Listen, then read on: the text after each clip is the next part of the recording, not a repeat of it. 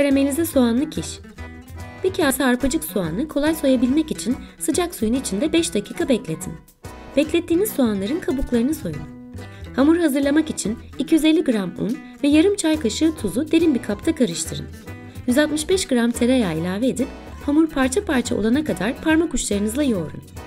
Yarım bardak soğuk su ekleyip hamur bir araya gelene kadar yoğurun. Tezgaha biraz un serpin. Yoğurduğunuz hamuru üzerine alıp elinizle toparlayın. Streç filmle sarıp buzdolabında 20 dakika soğutun. Kabuklarını soyduğunuz arpacık soğanları ikiye bölün. Tavayı ocağa alıp ısıtın. Isınınca 2 yemek kaşığı zeytinyağı ve soğanları ilave edip 10 dakika soteleyin. Üzerine 1 tatlı kaşığı toz şeker ilave edip 5 dakika daha pişirerek soğanları karamelize edin. 250 gram cheddar peynirini zar şeklinde doğrayın. Tezgaha biraz un serpip beklettiğiniz hamuru üzerine alın. Hamurun üzerine biraz un serpip her tarafı aynı incelikte olacak şekilde açın.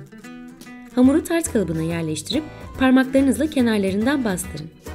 Her tarafının aynı kalınlıkta olmasına dikkat edin. Kalıptan taşan kısımları bıçağın ters tarafını kullanarak kesin. Üzerine yağlı kağıt yerleştirip tart ağırlığı ya da nohut ekleyerek pişerken hamurun kabarmasını önleyin. 180 dereceye ayarlı fırında 15 dakika pişirin.